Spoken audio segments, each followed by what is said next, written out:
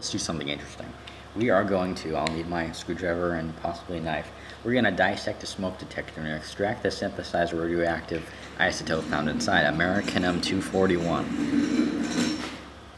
Here is our specimen. I have already removed this, this wall mount. There is no screws, you just pull it right off. The battery fell right out, which was great. I was glad to see there's a 9-volt battery in here I can use for something else. Pull that open. That was so difficult. And in here, in this metal enclosure, is the radioactive stuff. Okay. That knife isn't the sharpest knife. There we go. That's that.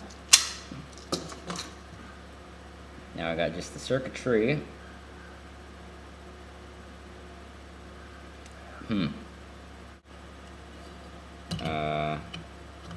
Like maybe I could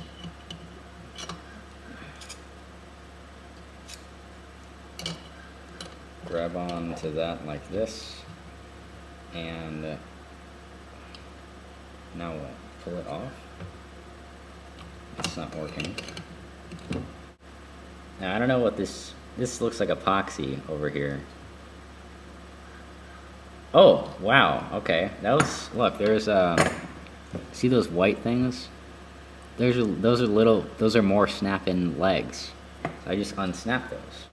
Wow, you need to push in on all three at the same time. That's how it looks.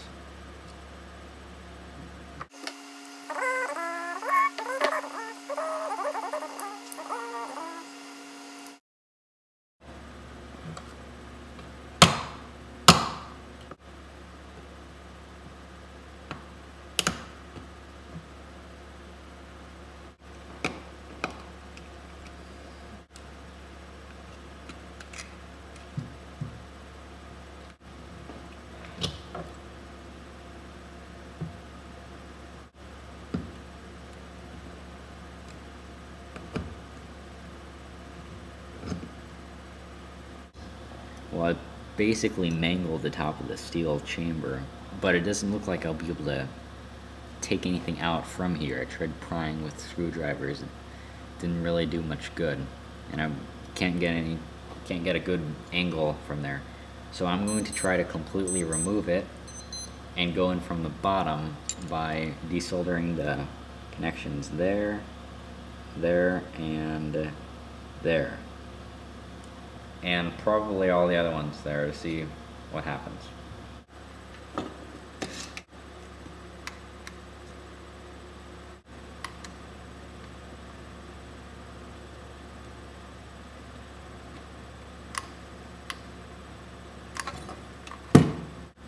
Well, that was easy. Alright, this might be the last step. There's a connection between the plastic and the chip. This is the final one, except for these snap parts down there.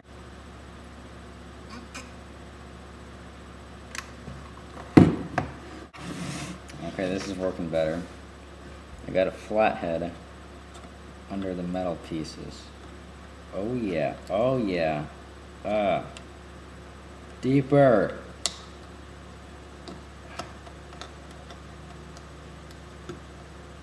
Okay. Just slide right out.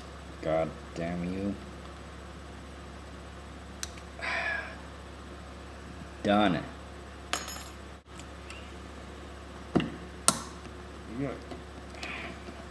Win, win, oh.